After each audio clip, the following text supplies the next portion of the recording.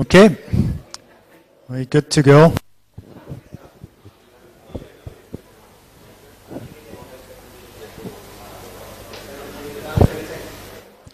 Okay, so we start with the with the second part,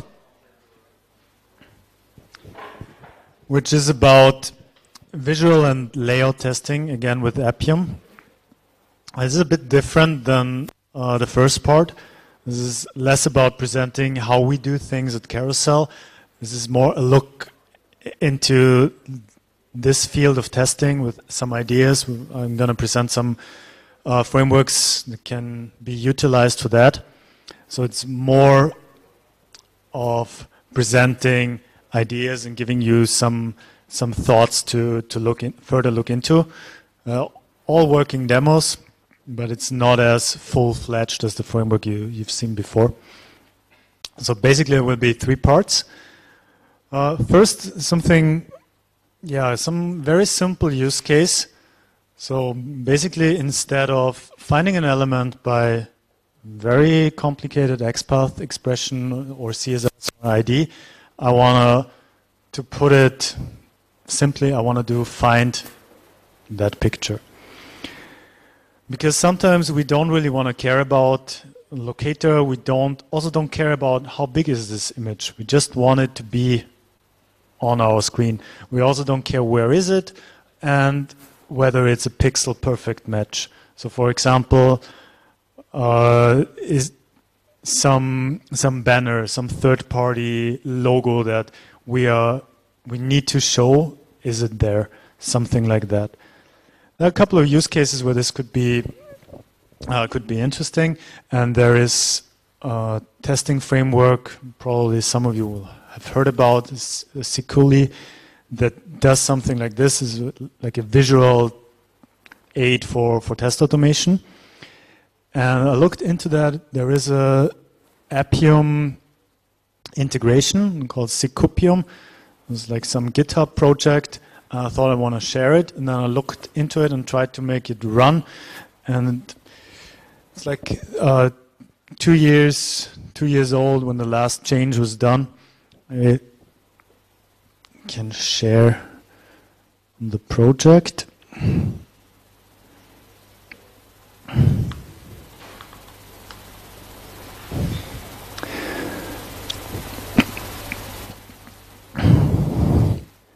It's basically integration of Sikuli that does this image recognition test automation in Appium. And it all sounds nice and well. The problem is it doesn't really work, or I spent the better amount of a weekend trying to get it to work. It's not been maintained, so it doesn't really work with the newer versions of Appium.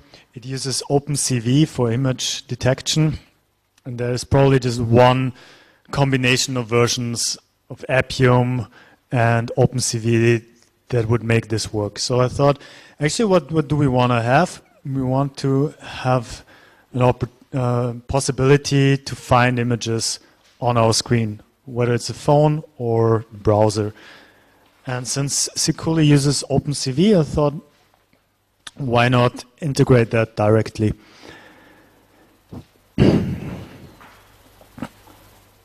So the test case, maybe this time we start from the feature file.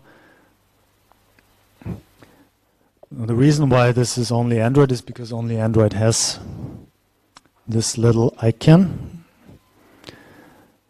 So what we want to do is ensure that on the Stack Overflow app, this icon, which is icon to ask a question, is visible. So we have a feature file for this. Given I am on the homepage, I can see the ask a question icon. So then this links to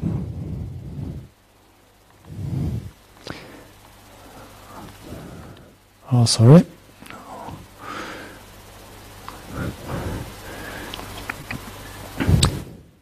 And I actually done a little bit more just to demo that it's not like matching the picture pixel by pixel.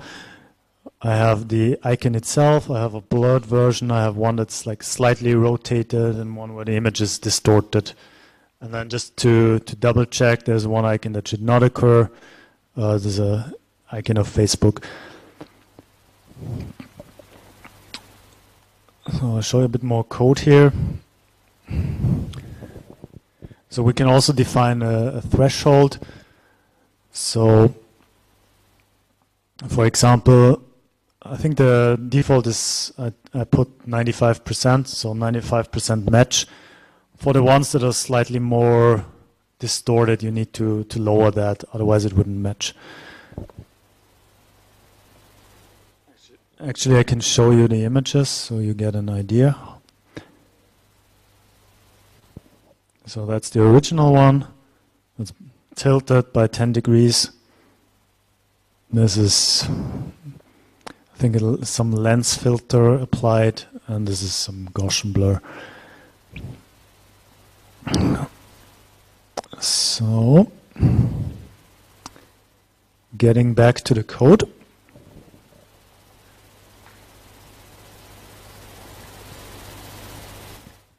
It's a very simple,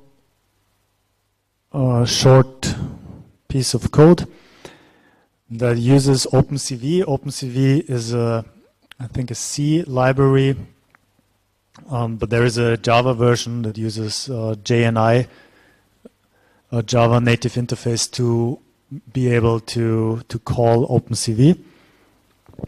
So it's basically just a Maven dependency you need to add, and then you can use it. There's not a lot of code that you need to detect an image. Some very simple, cheap trick to detect it in multiple sizes. We could do something more sophisticated, but this works surprisingly well. So you look for the image in the original size. If you don't find it, you scale it up by a factor, search again, scale up more, and then you do the same scaling down. And this is a very naive approach, but it works perfectly well. So in many, many cases, you don't have to come up with anything more sophisticated. There are other frameworks you could use. There's something called Image Magic that can do similar things. And there are some frameworks who can do size invariant template matching images on your screen out of the box. So this is more of a proof of concept. So let's run this. We actually run it before, because the Stack Overflow features for Android ran all the tests.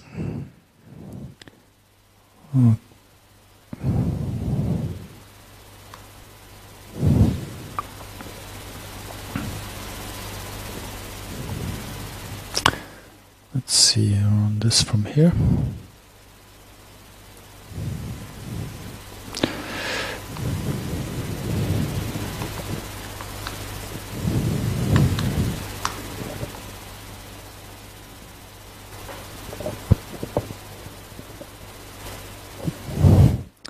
So this is the scenario.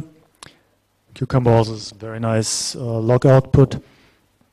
And given I'm on the home page, I'm looking for this icon, and you can already see found with match quality 0.95 something, 9288, and even the very distorted image still a match of 75%. So it's probably safe to assume that this is a match. But in almost all real life scenarios, you will have matches well above 90%.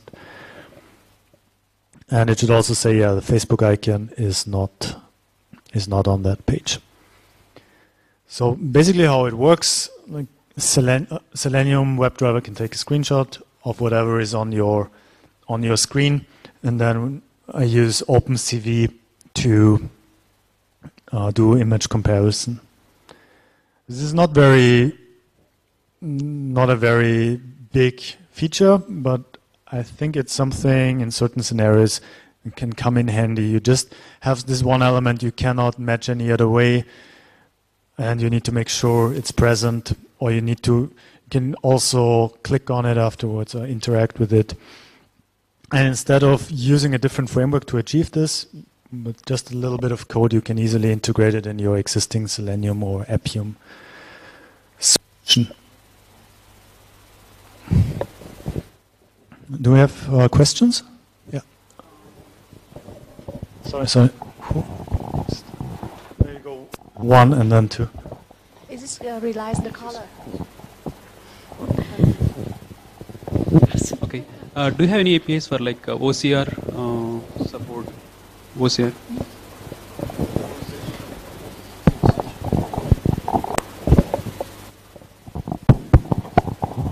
Do you have any support like OCR? Not sure about OpenCV if they support OCR. There are other frameworks that can do it. I don't have a demo for that, but it would be a logical extension of this. Just haven't done it for this demo. I am just want to ask that this guy can recognize. Sorry, we're recording, so we need to use the mic for the questions. I got scolded during the break. Is this can recognize the color? It's also configurable. I think by default it's using grayscale. How can we do that? So the question was what I can show. No, I'm sorry, I didn't prepare this part. But the framework is very strong, so there are a lot of features. So I looked at the documentation that's possible to do. So again, this is more about showing options, showing what could be done. But no, there's no demo for that. Sorry. Next time. Any more? Actually, how does the image matching works? Is it like it will match in any part of the screen, or do you have a control wherein say like I want to match the image at this particular position of the screen? Is it possible to add it as a session? Yes. Yes to both. So OpenCV tells you exactly on where it found the image. So it searches the whole screen, the whole screenshot you give it. It gets a bit tricky when you do the scaling bit, because then you have to scale back the coordinates it returns you. But it's very well possible. So it returns the match, the quality of the match, and the coordinates where it was found, and then you can do assertions also on the coordinates and say, I expect this image to be there. It needs to be extended a little bit, but yeah, it's possible. So I just got it that it will check it will resize the image, it will distort the image, and they'll compare it with the original screenshot to see that where it is. Okay, so if I want to check the image is not distorted, can I check it like using this technique? Because internally it's resizing 10%, 20%, then distorting and then comparing it. Yeah, when not resizing the image itself, but the screenshot. Okay. So the original image stays the same. Yeah, if I want to see that the UI is not distorted, the icon in the UI is not distorted. Yeah. Can I do it? Then you would need to make sure that you have the icon in the same size as the screen resolution. Yeah. Yeah. So it's possible. It is possible. You need to rethink it a little bit. Again, the algorithm to do the scaling is more for demo purposes than anything else. So in your case, what you need to ensure is you need to control the screen size, and then you have the image in a size that matches that. Exactly. And then you can check for 100% match. Yeah. Okay. Yeah. Thank you. Anyone else? Okay. Let's continue.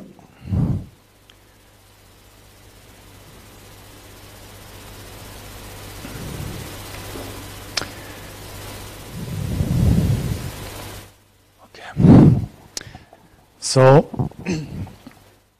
Another use case that's very common, I know a lot of companies use, it's called visual regression testing. The idea is to have a baseline. So I define a Carousell login screen on, I think that's Android. Yeah, looks like this. And every time I encounter the screen, I compare the two images and see where it differs. And you can already see here that is a bit tricky because sometimes it's only a few pixels off and it's already marked as a difference where there shouldn't be a difference.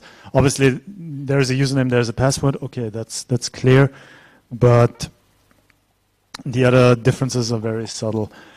And then you have to take care of that. You have to have a threshold, how much, if it's just 1 pixel off, do we still accept it? And then things you wouldn't consider at first. So for example, obviously, you have to ignore the time, the battery, and the signal strength of your network. And for some reason, the keyboard is different. So that's all like these small things that make it a little bit trickier. So for this one, what I want to show, this is the only not pure open source solution. It's called Apply Tools. It's a paid third-party service for visual regression testing. The reason I chose this one is because it's very simple to integrate, easy to show, and give you an idea what this concept is about. But there are open source tools that do basically the same thing. You can also integrate with Appium. So let's have a look at this. Martin, one question here. So instead of taking the whole page, can we take the screenshot of username and password session and just compare? Yes, this is also possible. Yeah, in that way you can get rid of the battery signal and everything. Yeah, actually I can show you right now.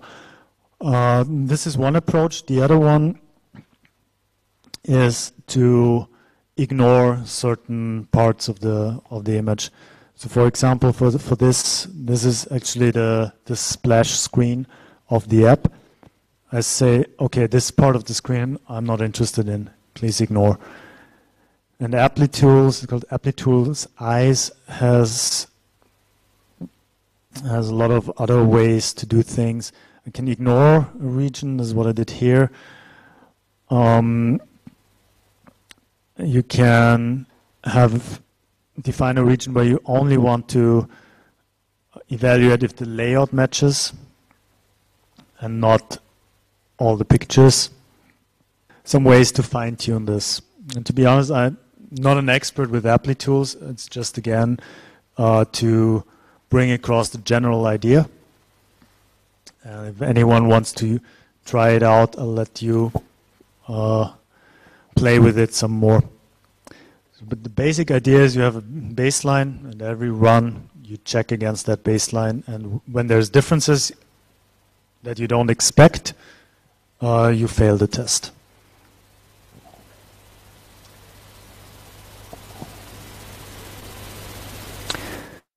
So for this one,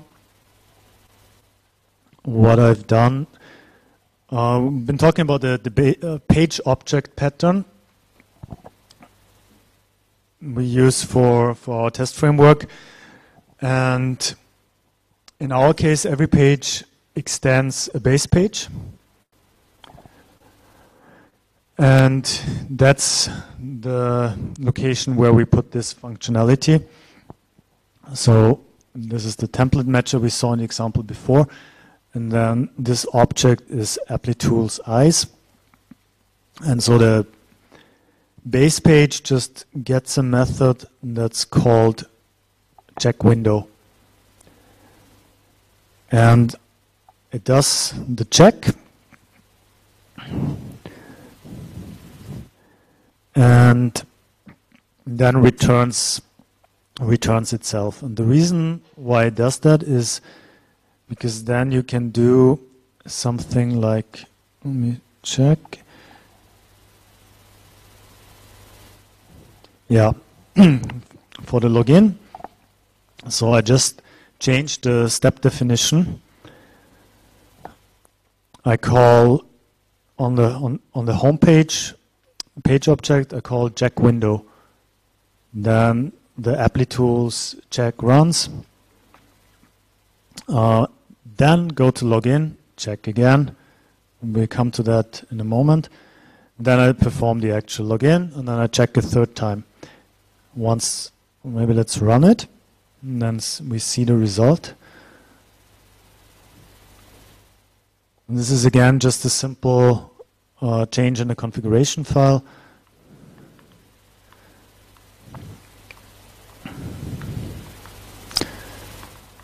I want to enable this.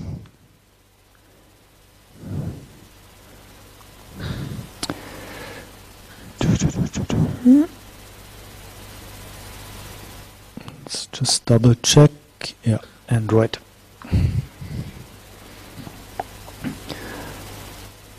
So the test should look about the same. Might be the only small difference is it takes a little bit longer for the framework to take the screenshot and send to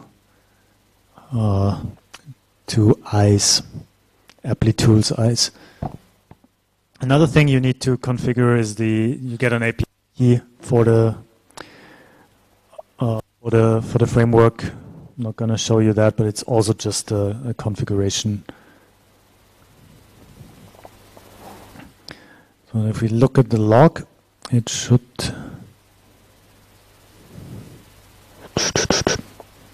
Oh, that's obviously not going to work because it's the wrong example. Let's go again.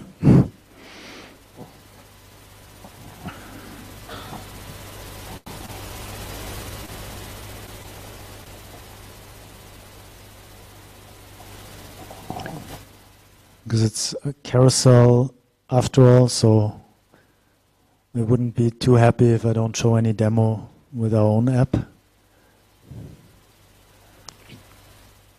Here we go.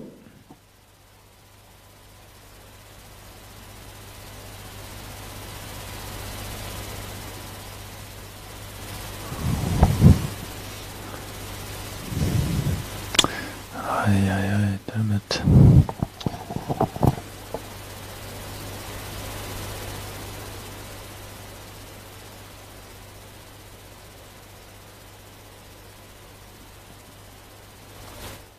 Sorry, wrong one.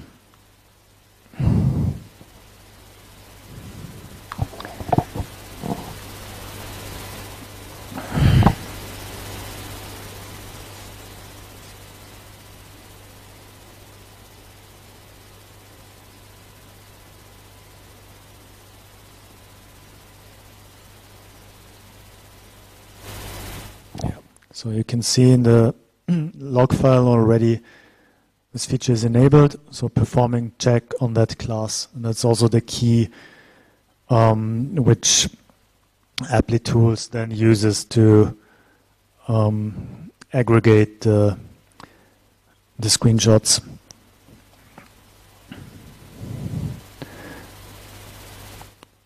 So what you need to do before we start a feature, there is a cucumber hook, there's some initialization,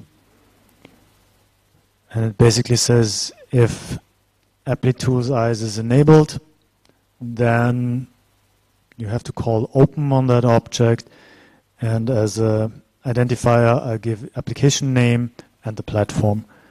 So once the test is done, I can just go to my dashboard. Okay, we have a new run for Android. It's green, everything passed. That was the baseline, and that's the result we got. So, for example, if let's remove some of these ignores, then we'll see that this part doesn't match. And here the same. And for this one, we have to ignore, for example, this banner part, because that's that's changing some promotions or different different ads.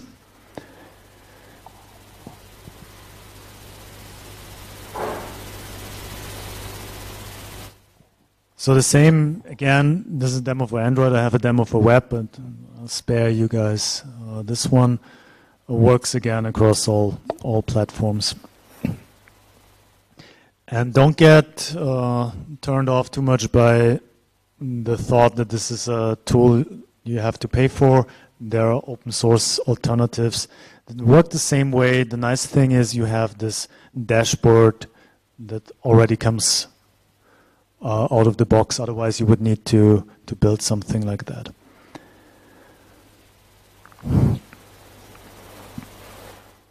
Okay, any questions about this before we move to the last bit? Okay, almost there. So we already mentioned before, some use cases this works very well, but there are some limitations, especially if you look at the last example, the last two. On Carousell, you have all listings. I think Amazon search results or Stack Overflow results. If you search for something, it's a bit hard to do a visual testing here, because what can you really test? Because you have to exclude all the images because they're different. You have to exclude all the descriptions because they're different. So in this example, you could probably just check the header, which is not very useful.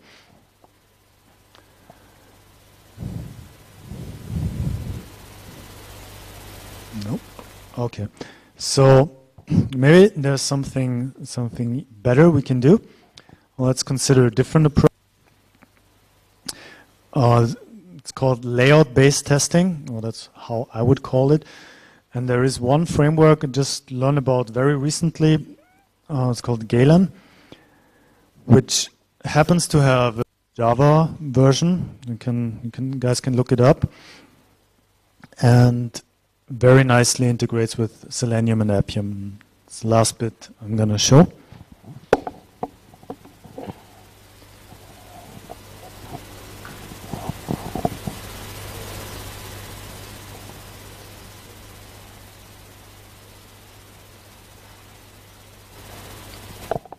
So if you have Galen, you have a specification of your test case. We'll need to use an editor with syntax highlighting. So it's a bit similar to how we defined locators previously for the test framework. In Galen, they're called objects. So I say this is my username field, this is my password field, and I want to identify it by an XPath. Maybe now you get an idea why it's a bit slow on Android. And then you can define how you expect the layout to look like. Again, very simple. I want the username field to be above the password field. I want it to be vertically aligned the same as the password field. I want it to be the same size as the password field, and I want it to be the same size as the login button. So for example, let's look at the app once more. Oh, this is Carousell. I'm already logged in. Let's log out.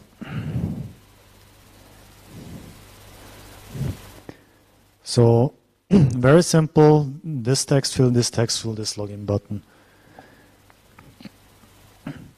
And this is the description of how I expect the layout to look like. And if we have a quick look at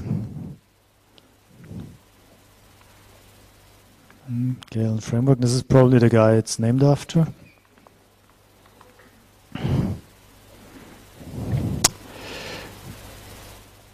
And that's the language guide where you can see what you and just give you a quick overview. You can have a look at that yourself later on. Basically, you can define that certain UI elements have to be near to each other. You can define that by pixel. You can define that percentage below, above, left, right, inside. Like a button has to be inside a specific container, has to be centered or positioned a certain way inside a container. These are all things that couldn't be easily achieved with other forms of visual testing.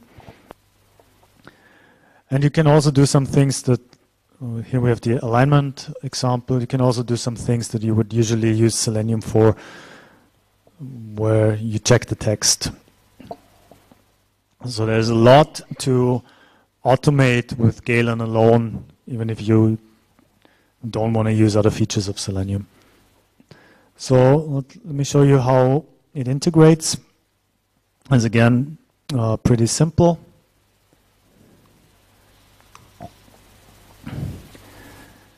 So the base page gets another method. This one is called check layout. It could probably be refactored a little bit to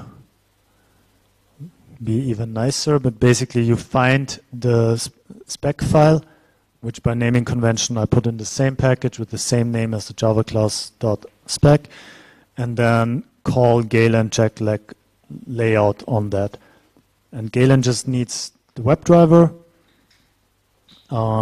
and the spec file. And after feature is completed, I'll aggregate all the results and put them into a report.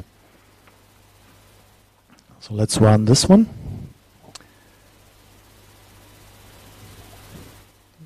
Disable the other one. It doesn't take so long.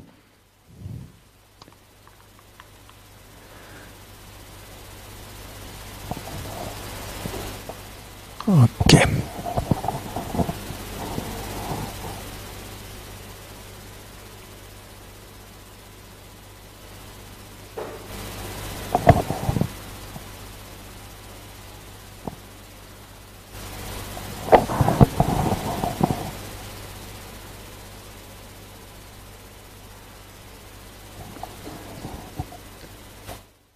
Don't worry about the exception. It's a known bug about taking screenshots, which I probably have to file with the guys, developers of Galen, or maybe find a workaround. But everything else works.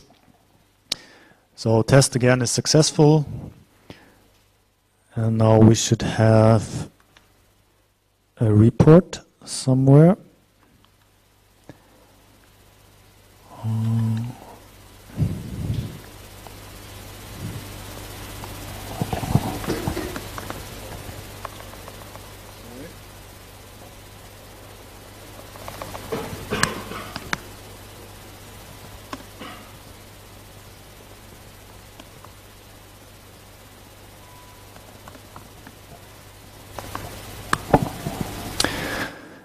There's a nice HTML report and tells us exactly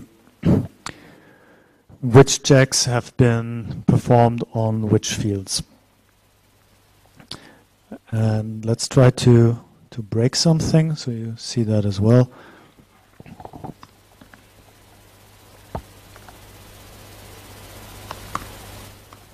And let's run it again. So now we say username field should be visible below the password field, which obviously doesn't make sense. And we say the width should be 90%, and we change the text here as well. Let's run it one last time.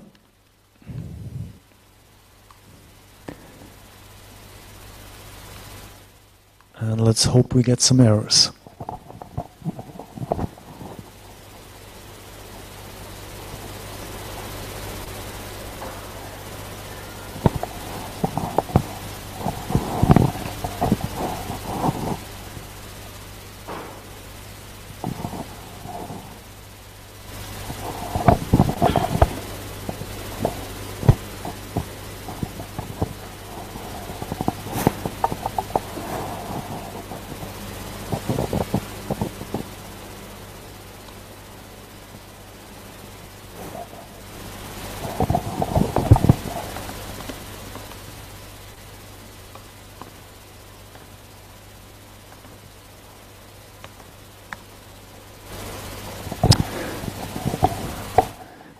And as we see, 3 of the tests failed.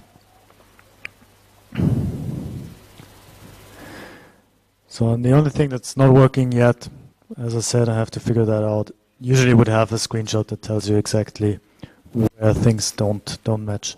But even this report is quite helpful, and you can do a lot of tests that are hard to do with other frameworks. And functional tests, what you usually do with Selenium and Appium, only goes so far. If your layout is screwed up, it can make your app or your web application unusable for human. And Selenium might still be able to access it, even though it looks crazy because all the elements are there. But it's also important that they're at the right place. So this is where Galen comes in handy. Yeah.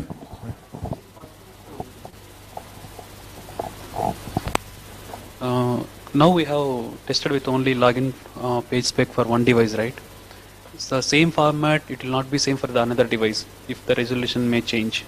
So is it possible to manage the different spec for the different devices execution? Like in case of parallel, is it possible to manage? So the question was different specs for different platforms or for different... yeah, it's possible. Again, for demo purposes, we don't have that. You need to... I think Galen supports that out of the box within one spec file even. Would need to look up the details. But it's a very common use case, so they should cover that. Again, for different platforms, now is a simple approach, just different files and different packages. But it's the same, like we had the question with the JSON file for the locators. The same here, you could combine it into a single file. And I'm pretty sure Galen would support that. To be honest, I need to look that up myself. Martin, one question here. So let's say we baseline the image with iPhone 5s, and if we are running our test against iPhone X, since there will be a difference in the screen resolution, will the test fail or pass?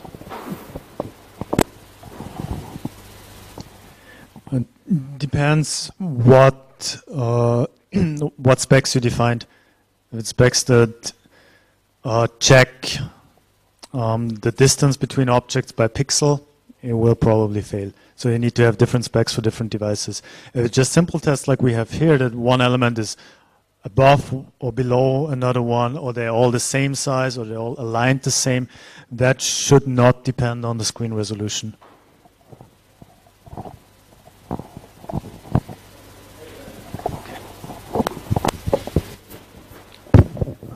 I see actually we specify the object identification for Galen. So can you go to Galen spec? Yeah. So should we specify the objects specifically for Galen, or can we reuse the ones we defined for the page objects? It's also a good question.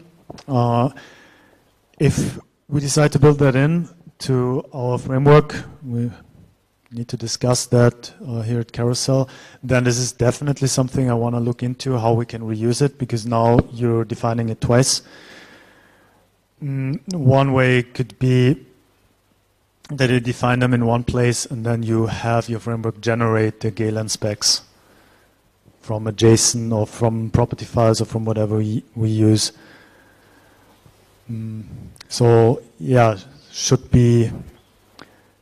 There's no out-of-the-box solution because our the way we do the locators in our framework is our own solution. So Galen obviously doesn't support that out of the box, but it's easy to build something that can generate the Galen specs from what we have. It's also for later stage. If we would want to make this production ready, is definitely something we need to do. Yeah, I have one more question. So here, Galen, what information will take from Appium comments? I mean, what we need to pass the parameters actually, apart from the spec, internally how it will...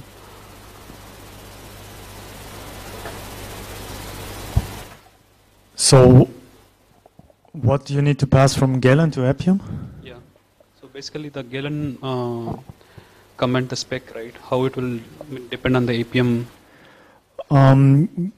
Galen, you pass Galen the WebDriver that you use with Appium, and you pass the spec. These are the two things it needs. It just uses the same WebDriver you use for the rest of your tests. And this way, if the WebDriver has the capabilities set, so which device to test against and all these things, and that's apparently all that Galen needs. And the spec, you pass the location to the spec. Okay. Same information we can see from the XML when we do inspect the elements as per the device, right? In the XMLs, we can see all the spec information. So I thought maybe Galen also depending on the same XML file. When we try to capture the object properties from the Android or iOS, they have their own, Appium also have the inspector tool. Yeah. So when we do inspect the element, we can also see the same properties, how much the width it has, but we don't see the information internally clearly, how much width it is, the gap between the one component to another component. So we just wanted to see, maybe offline session we can discuss on this. Okay. I'm not sure I understand the question completely. So is it about where to get the locators from? Correct. So how this Galen will talk to the each and every object property and get the values or information from that object. Galen talks using the WebDriver. Okay. Maybe we can discuss the details afterwards. Any other questions? Yeah, just building on top of this, is there any way of integrating the results that Galen churns out into your normal test? Because if you see your test actually passed, I'm pretty sure you was piggybacking on the login test and running this side by side. So these failed and that basically passed. So is there any way of integrating the test reports together? Yes, there is. Actually, the Galen demo makes the test fail if the layout doesn't match. I just disable that. If you just want to have a pass or fail, that's quite straightforward. If you want to integrate the results, that might be a little bit more difficult if you want to know within the JUnit test what exactly failed. But if it's just whether layout is good or not, that's a standard functionality.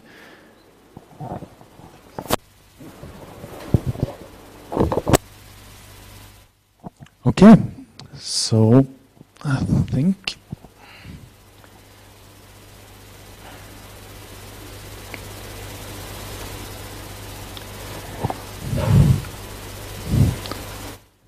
so maybe just two links to share in the end. So this one, everything I've shown, I put a little proof of concept demo on GitHub, with a very stupid name, yet another Selenium wrapper, as if there are not enough. So it's mainly for demo, but if anyone wants to try it, use it, contribute to it, we're probably going to use that internally for Carousell. If anyone else wants to contribute, please feel free, have a look at the demos, see if there's anything that could help you in any way. So it's all on GitHub. The first part of the presentation that's already on master branch and released, you can just integrate it with Maven. It's on Maven Central. The other bits with the visual testing, that's on a branch. But you should also be able to find it because it's not that stable. If you have any questions about it, just I'll have my name cards with me. Just contact me. I'm glad to help. And finally, as already mentioned before the break, Sham has set up a Slack channel for our Appium Meetup where we will announce the next meetups. And we can also use this for other discussion to stay in touch with each other and really try to build a QA and testing community in Singapore. So thanks all for coming. Hope it was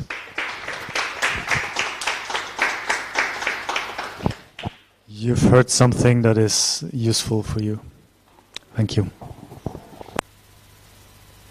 Hey, thanks, Martin. I think I have learned a lot of new things today. I think you guys also learned. I hope so, right? Have you? Oh, cool. So, a special thanks to Carousell for sponsoring of the food and venue. And Satish, thanks for recording the video. You know what? The first part of the session is already on YouTube, and I will share in the Slack channel the link to that one. So it's been uploaded to Engineers.SG, so you can have a visit and you can find the video over there. So just let us know if you would like to, if you want to take a presentation or if you want to share about your experience with Appium or mobile testing. So you can have, we can sponsor you the venue to talk about that. And if you want to conduct the meetup in your office space, then that also possible. Just let us know whether your organization is okay to go with meeting at your place. So once again, thanks everyone. Yeah. So just one final thought before I forget. I also want to say thanks for Carousell for having us here, and for everyone who organized it. Charlotte, Sham for the help, and Satish for all the technical setup and support. It's good to know to have someone where you don't have to worry about tech failing on you. So appreciate that everything went so smoothly. Thanks a lot. And a special thanks to Rifa. Rifa and her team flew from Jakarta to Singapore to just attend this meetup. She's the organizer of Indonesia Software Quality Assurance Forum. So that's quite active forums in Indonesia. Thank you, Rifa, for joining us. Yeah.